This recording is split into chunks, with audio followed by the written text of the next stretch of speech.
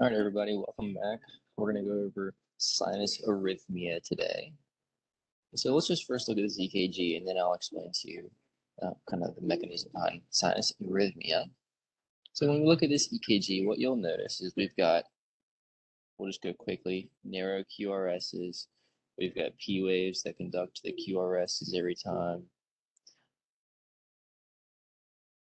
There's P waves or sinus P waves. I know they're sinuses because if I look in lead one, that's an upright P wave in lead one. It's an upright P wave in AVF. That tells me that it's coming from the sinus node because the P wave is going down to the left, right? It's positive in the down lead. It's positive in the left lead. So that means that I'm going down to the left, which is typical of sinus node causing atrial depolarization. That's what we're looking at with those P waves. And what you'll notice in this rhythm is that we've got a rate of roughly 300, 150, 175 beats per minute here in these two beats. And then in these beats over here, we've got maybe 300, 150, 100 beats per minute. And so we know that the sinus node typically beats between 60 and 100 beats per minute. In this rhythm, we have a variation of beats that are at about 75 and beats that are about 100 beats per minute. And so you might think, oh, why is this speeding up and slowing down? Well, that's because, hint, hint, title of the video, sinus arrhythmia. So let's talk about what sinus arrhythmia. Sinus arrhythmia is essentially a change in the heart rate or a change in the sinus rate with inspiration and expiration. And we'll explain why. And the biggest reason why we have changes with inspiration and expiration is because changes in intrathoracic pressure when we inspire and when we expire actually change the amount of blood that's returning to the heart. And then it changes the amount of beats per minute that heart is going to be at to move that blood along. So let's talk about what that means. So we'll start off with, we'll go to this screen here. We'll start off with one inspiration. So we know when we inspire, we have our diaphragm. I don't know if I spelled that right. Our diaphragm, our intercostals, all of those muscles, they cause our thoracic, the space in our thoracic cavity to expand. And ultimately, the idea is to decrease, when we inspire, we're decreasing intrathoracic pressure to allow for air to move in. Well, our heart is within our thorax. And so when you decrease the pressure inside the thorax, you're also decreasing that pressure inside of your heart. And so what that allows for is when you decrease the pressure, this pressure in the heart is decreasing. So more blood can come in from our SVC and our IVC, our vena cava, into the right side of the heart. And so actually what you end up getting is increased blood flow to the heart for increased preload. And so the heart is going to recognize, oh my gosh, I'm getting a lot more blood flow. And so what is it going to do? It is going to say, okay, I need to pump that blood forward. I have more blood coming in. So it's going to increase the heart rate to handle the preload. Well, how does it increase the heart rate? We know that our AV or SA node here has innervation from our parasympathetic and sympathetic nervous system. And so young, healthy people have really good abilities, high capabilities of altering their sympathetic and parasympathetic tone. And so in this case, we want to decrease our parasympathetic drive, which we know this is our resting nervous system. And so ultimately that's going to cause our heart rate to increase. So on the EKG, you can see when we inspire, we would say that this zone, when we see this increase in heart rate here, this is due to inspiration, because we see this heart rate is getting faster.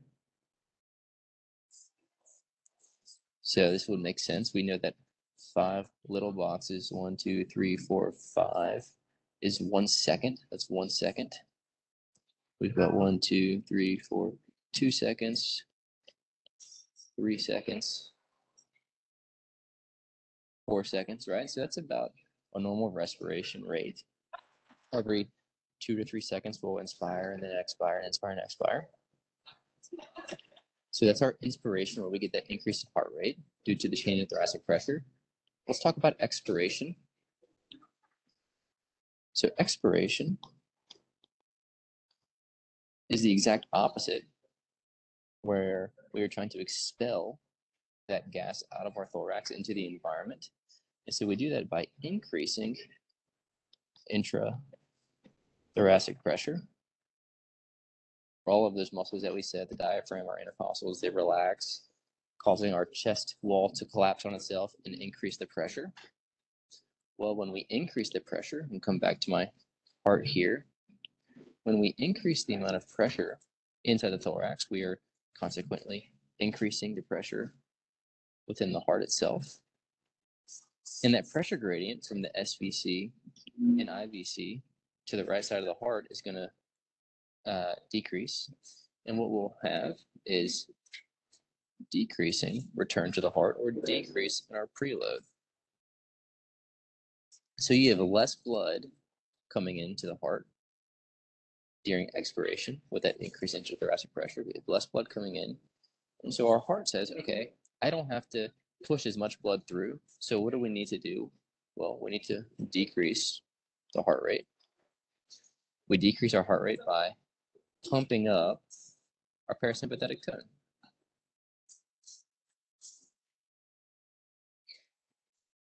You might hear this referred to as vagal tone. And if you've ever heard of somebody doing a vagal maneuver, that's when you bear down as if you're going to the bathroom. And that actually is doing the same thing. It's increasing that intrathoracic pressure in the same way. So a vagal maneuver, vagal tone, bearing down. This is all kind of these similar terms that we would use. So we're ultimately doing that to increase that parasympathetic tone. That'll decrease the heart rate. So expiration, increase intrathoracic pressure, less blood returning to the heart. So our heart doesn't need to beat as much. It accomplishes that with vagal response, or increasing our parasympathetic nervous system output. And that comes from the vagus nerve,